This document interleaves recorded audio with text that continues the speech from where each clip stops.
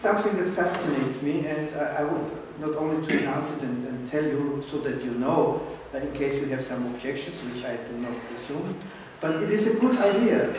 There is a student initiative which started in Oxford. Some students got together and said, let's do something of a platform in order to show what's going on in Europe, in discussions about Europe.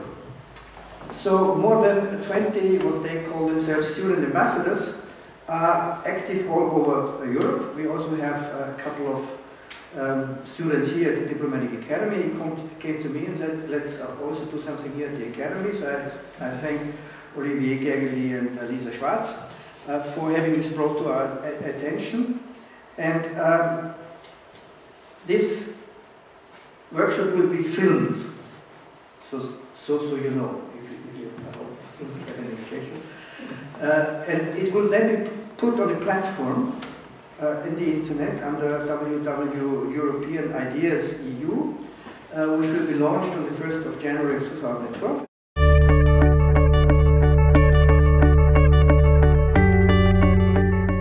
Thank you for inviting me. I think it promises to be a really interesting workshop, and I'm delighted to be here. Okay, I've been asked to give an overview of the innovations in the Lisbon Treaty, and so what I'm going to do is try to highlight some of the aspects of the changes that were introduced by the Lisbon Treaty to the what's become the CSDP, the Common Security and Defence Policy, and the Common Foreign and Security Policy. I think, as you all know, the external policy of the EU was one of the issues that was highlighted back in the Laeken Declaration, which established the Convention on the Future of Europe back in December 2000 as one of the key issues which should be addressed by the Convention, and it had a relatively high profile during the discussions on the Convention. And the Constitutional Treaty and then the Lisbon Treaty were certainly aimed to impose a degree of rationality, a rational structure on the external policy field, which would, on the one hand, codify the existing position, but at the same time would systematise and clarify a complex web of existing treaty provisions and developments in the law. I think, speaking as a lawyer, but I guess what I say would be echoed by others, this is really only being partially achieved, and that is a result of a number of different factors. One of them, I think, the way in which the changes that were originally envisaged in the Constitutional Treaty were incorporated into the Lisbon Treaty's so-called two-treaty solution. You know, the idea that the reform was the result of amendments to the existing treaties rather than a completely clean slate. But also, I think, the very nature of the Union itself, which, as we're in these days when the future of the Union is being debated and there's all sorts of discussion about treaty reform, it reminds us very much the extent to which the Union is on the one hand, an organisation of considerable powers and competences, but nevertheless limited competences, and is operating in the external sphere and in the CSDP very much so alongside the member states. So we have an inherent complexity in the system, I think, which we're not going to get rid of. I think it's certainly true that the Lisbon Treaty aimed to extend both the aims and the tasks of the CSDP. The Petersburg tasks were extended. The Union was seen to be and was enhancing its security and its defence ambitions, trying to the aim being to set itself up as a global player in this field, but at the same time anchoring itself firmly in the multilateral and legal framework of the United Nations. And I think that we can see that the innovations of the Lisbon Treaty is very much following in the line of the European security strategy, which was adopted in December 2003 and renewed in 2008. So I think we're in that frame, and we'll hear much more detail from the other speakers on a number of those aspects. So the first thing that I think the first point that I want to make about the changes introduced by Lisbon is the extent to which the Lisbon Treaty gives, in the security and defence sphere, but in the CFSP more generally perhaps, a more visible identity to the European Union.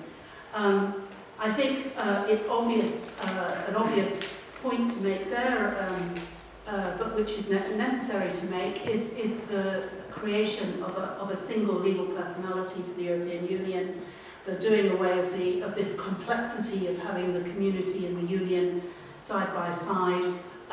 It's clear that within the CFSP, CSDP field of action there are treaty-making powers, so there is a clear international identity from the legal perspective, and I think that was important. From the point of view of the EU, this change, this creation of a legal personality for the EU and the getting rid of the European community had an impact which could have been negative for the European Union in terms of its position in the United Nations. And that's perhaps something just worth mentioning. It's now been, to some extent, resolved, but there are, of course, still questions about representation of the EU in the UN and in the UN Security Council. But because under the pre-Lisbon regime, it was the European Community that had observer status in the UN General Assembly, and the CFSP side would be represented by the member state that was holding the EU presidency. With the coming into force of the Lisbon Treaty, this created problems because the CFSP is now supposed to be represented externally by the presidency of the Council, Van Rompuy, and by the High Representative. But neither of these had any formal status or had any formal status in the UN or the UN General Assembly. And conversely, the presidency, the rotating presidency, had lost its external face. And actually, I would say, just as a footnote, I'm not going to go into this in detail because it's something that's not directly relevant to today, but this has caused a huge amount of well, perhaps one could even say squabbling within Brussels, because the presidency, the rotating presidency, is actually a very useful formula to represent the collectivity of the member states. And with the disappearance of that possibility, the member states have been somewhat at a loss in situations where they did not feel that they wanted to be represented by the High Representative or by the presidency of the Council, of the European Council. So I think that this is something which created a tension internally within the EU, but it also created specific problems within the UN because it left the CFSP without a formal voice according to the EU's own rules.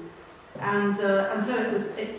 You remember that the EU tried to get a change to the position of the European Union agreed within the General Assembly in September 2010, but failed rather ignominiously because because the Union assumed that the rest of the world would agree readily, and it was not prepared to do so. There were, of course, a lot of politics behind that. But finally, in May 2011, May this year, the General Assembly did pass a resolution which has improved the position of the EU considerably in terms of giving it the right to speak as such, and the right to make proposals, propose amendments, and so on. Not voting rights, of course, but nevertheless, I think that's an important point to make. And this is something which was in a way triggered by the coming into force of the Lisbon Treaty. Then, secondly, I would want to mention the fact that the Lisbon Treaty, and this is an aspect which the lawyers get very involved with, brought together the former European Union and the European Community into one single legal framework, one single legal order. We have two treaties, but one single legal order, and you'll recall that Article 1 of each of the two treaties refers to the treaties as having not only being the foundation of the Union, but also being of equal value. So there is this single legal order. It's a single union. They're bound very closely together, the two treaties, in terms of the drafting. I won't go into the detail of that, but it's quite cleverly done. There is a single set of objectives for the European Union. There is an Article 2 which establishes the values of the Union, Article 3 its overall objectives, including Article 3 paragraph 5 which specifically refers to external objectives. In fact, though, I have to say, as you will know, the only substantive area of activity which is divided between the two treaties is external action. But at the same time, this still has one set of general principles and objectives which we find expressly stated to apply to all areas of external action. But there is this separation, and we do find still the common foreign and security policy in one of the two treaties, the TEU, and other elements of external policy in the TFEU. And it's still the case that the CFSP is treated as a kind of sui generis competence, where competences are defined in the TFEU. It's not characterized, of course, as an exclusive competence, but neither is it characterized as a shared competence or as a supporting competence or any of the other particular categories of competence. It's given its own space and its own definition. So it is separated from the other competences. And I think when I was commenting on the constitutional treaty, one of the comments that I had was that it was clear that the drafters of the constitutional treaty wanted the CFSP to be seen as separate, but at the same time it was not made clear enough that it was separate and how it was separated and how it was different. And I would say from that perspective, although it's a little bit of heresy to some EU lawyers, perhaps I would say I welcome the fact that in the Lisbon Treaty, the distinctiveness of the CFSP is made more clear, and it's clearer where it lies. There's less ambiguity, and I think that's a good thing. So Article 24 of the TEU talks about the specific rules and procedures for the CFSP. We've got, this isn't something I don't think is a good thing, but it's nevertheless clear, that the jurisdiction of the court is largely excluded, but not completely excluded. And there are exceptions, which I think will prove to be quite significant. We've got different decision-making procedures. We've got the different roles for the institutions. We have the norm of unanimity, and so on and so forth. So what I would want to say there is that what we have following on from the Lisbon Treaty is a single legal order, but with special rules for the CFSP. What I want to say about this, though, is that I think my argument would be that the pre-Lisbon relationship between the European Community and the European Union has in fact fundamentally changed. Although we have special rules and procedures for the CFSP, the relationship between the general and the special is a different one from the way it was before. What we have now is effectively a position whereby the general rules will apply unless there is a specific exception made. Whereas under the previous regime we had the CFSP was in a completely separate treaty, and there was no reason why the provisions of the EC treaty should be applying in the CFSP. Now we have a completely different system. We're told that we have an integrated system, that the two treaties have to be read together. So there is a real debate about the extent to which the general provisions in the TFEU could be applied to the CFSP. We could talk about that if you're interested in it. But I think that, if you like, the rule exception relationship has changed, so that we now have, the rule is now that the general rules will apply unless the CFSP provisions make a special rule, which, of course, in many cases they do. Then we have the fact that the Lisbon Treaty defines a set of general objectives for external action, as I've already said, and it also gives the Union a set of specific tasks in relation to the CSDP. I think it is significant. It's easy to dismiss rhetoric and words, but I think it's significant that the Lisbon Treaty does give an explicit external mandate to the European Union. It gives it an explicit set of external objectives in the, I'm sure you're all familiar with the phrasing of Article 3, Paragraph 5, and Article 21(1), the general phrases about the role of the Union in the world. And I think it's important that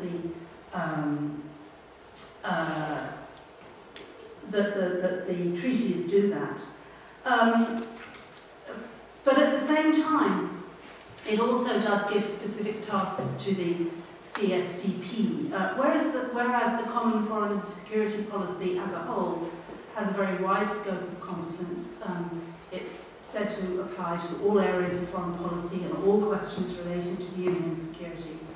There aren't any specific objectives, and this is a change from the pre-Lisbon treaty system. There are no specific objectives that are given to the CFSP as such, the Common Foreign Security Policy as such. There are general objectives that the Union has for all its foreign policy, which include supporting the United Nations, promoting international peace and security, the promotion of human rights and the rule of law, all kinds of general objectives of that kind. But there aren't any specific objectives for the Common Foreign and Security Policy. But when we come to the CSDP, the Common Security and Defence Policy, then in that section of the chapter we do find, we can say perhaps that there is an objective, though I'm not quite sure what it means. Perhaps other panellists will have a view on this. We could say that there is a specific objective of the progressive framing of a common defence policy, I mean, whatever that might actually mean, but the idea of having a common defence policy is set as an objective. But also there are specific tasks set out in Article 32 of the TEU, and those tasks are of two kinds, I think, essentially. Firstly, we've got the tasks that are directed outside the Union, the Petersburg tasks. 42, paragraph 1. Missions outside the Union for peacekeeping, conflict prevention, strengthening international security in accordance with the principles of the UN Charter. And these include, defined more precisely in Article 43(1), joint disarmament operations, humanitarian and rescue tasks, military advice and assistance tasks, conflict prevention and peacekeeping, combat forces in crisis management, including peacemaking and post-conflict stabilisation. And all of these may contribute to the fight against terrorism. So these are tasks of the CSDP outside the Union. But then there is a second type of task, I think, we can say, which is to operate within the Union. Because after all, this is a defence, this is moving towards a common defence policy, so it isn't only about outside, but also the internal security, the security of the Union itself. And here we have the provision in the solidarity clause, essentially, Article 42, paragraph 7, saying that if a member state is the victim of armed aggression on its territory, then the other member states shall have towards it an obligation of aid and assistance by all means in their power. in accordance with Article 51 of the UN Charter. And that is then echoed by the Solidarity Clause itself, Article 222, which relates to the Union and the Member States acting jointly in the spirit of solidarity in a case of terrorist attack or natural or man-made disasters. So within the frame of the CFSP, the CSDP has the most concrete tasks and objectives, I think, set out. And then I wanted to make two other points about the nature of the Lisbon changes and the Lisbon reforms. One of them is, the first one is that I think it's true to say, how it exactly will play out in practice, I think it's a bit too early to say, but it is true to say that the treaties do impose now there are stronger commitments on the member states. There are provisions which are designed to bring the member states together more firmly, more strongly within the CSDP. There is, for example, one effect of the bringing together of the two treaties is that the loyalty clause, with Article 4, paragraph 3 of the TEU, which requires the member states to comply with their obligations under the treaty and support the Union's objectives, which is a direct copy pretty much of Article 10 of the EC Treaty, that loyalty clause applies throughout the CFSP and CSDP, as well as to the former non-CFSP competence areas. Quite how it will apply is another matter, and of course we do have the question mark over the justiciability given the limited jurisdiction of the Court of Justice, but we could talk about that.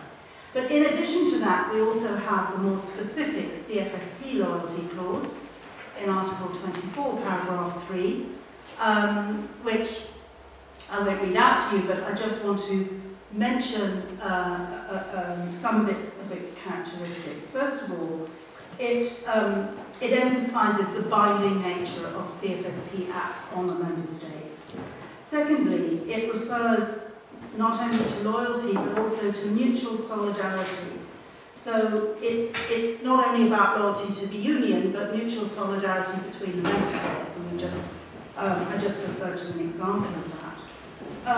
On the other hand, it also makes explicit that there are interests of the Union to be defended and to be promoted. So we've got solidarity between the member states, but also interests of the Union, not only the collective interests of the member states. And then we have the explicit reference to the member states' duty to refrain from action which is likely to impair the effectiveness of the Union as a cohesive force in international relations. So there is an explicit reference there to the duty on the member states to promote the Union in the role of the Union in the international sphere. I've already said it remains to be seen how these obligations can really be enforced. It's a legal obligation, but the duty for ensuring compliance lies with the Council and the High Representative rather than with the Commission and the Court, as we find in non-CFSP areas. So it's a different type of compliance. There are other ways in which, and I know I must keep my eye on the time. There are other ways in which the Lisbon Treaty imposes stronger obligations on the member states, and I would just want to mention, I think, the fact that if, as the treaty envisages, the CSDP is to have an extended ambition, that requires greater operational capacity. Now, I'm not the one to talk about to what extent that can be achieved. There will be others here who will do that. But I would just note that there is a commitment in Article 42.1, 42.3 that the member states are to make their capabilities available to the Union. Now, I mean, this means that on the one hand, yes, this is a requirement on the Member States. On the other hand, we must also note that what this means in practice is that that there aren't any Union-owned resources, that the Union in this area of policy is dependent on the operational capacity and the resources of the Member States. And that has long-term implications for the way in which this policy is going to develop. Now, I think my final point in relation to this very much of an overview, as you can tell, is that alongside this emphasis, or increased emphasis on commitment from the Member States, on the unity, on the integration of the CFSP in other Union policies and all of this, alongside all that, we have a considerable emphasis in the post-Lisbon treaties on flexibility within the CSDP, and I think this is perhaps the most characteristic feature of the Lisbon reforms. The most obvious example of that is the extension of the possibility of enhanced cooperation to defence. The enhanced cooperation was introduced into the treaty structure for the first time with the Treaty of Amsterdam. At the time of the Treaty of Nice, the possibility of enhanced cooperation was extended to the CFSP, but the military and security and defence matters were excluded. Now, with the Lisbon Treaty, we have enhanced cooperation as a possibility, also in the military and defence fields. So this is one possibility. But in addition to that, there are other flexibility, differentiation methodologies in the Lisbon Treaty that have been, some of which were existing before, some of which are new, and moreover, what is striking is that some of these forms of flexibility operate precisely within the military and defence sphere, and I think that my reading of this, and I'd be interested to hear what others would say about this, is that flexibility is actually inherent in the development of a common security and defence policy. It's inherent both because there are differences between the Member States in relation to their international defence commitments, what the treaty calls the specific character of the security and defence policy of certain Member States. So there is a differentiation between the Member States in that way. And secondly, the point that I've already made, that a fully fledged common security and defence policy imposes significant commitments as regards operational capacity on the Member States, and the Member States are differentiated from each other both in terms of their capacity and in terms of their willingness to contribute to that. So I think it's, for those reasons, I think that it's not perhaps surprising that we have an emphasis on flexibility and differentiation in the CSDP provisions. I'm not going to say more now, I think, about enhanced cooperation and the scope of enhanced cooperation. I can talk more about it if you're interested in it.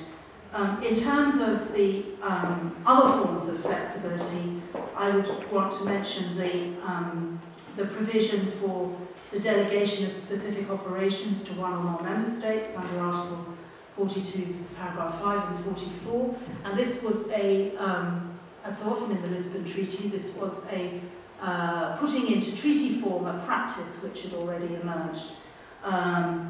In addition to that, then, the second element is the permanent structured cooperation provisions and the protocol on permanent structured cooperation, which no doubt we can say more about.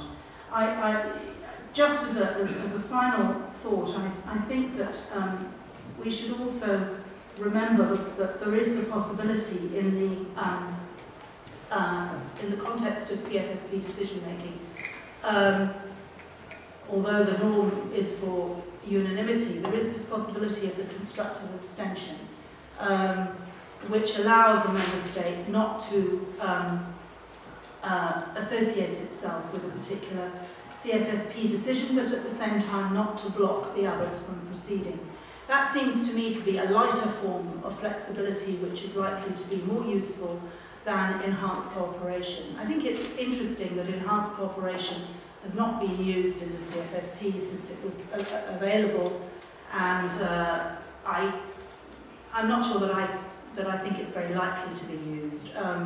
I think much more useful are the other forms of the delegation of the possibility of acting to able and willing member states, and possibly permanent structured cooperation, and the possibility of constructive abstention. Those flexibilities seem to be, to me, more useful than the possibility of enhanced cooperation. Okay, I will stop there. Thank you very much.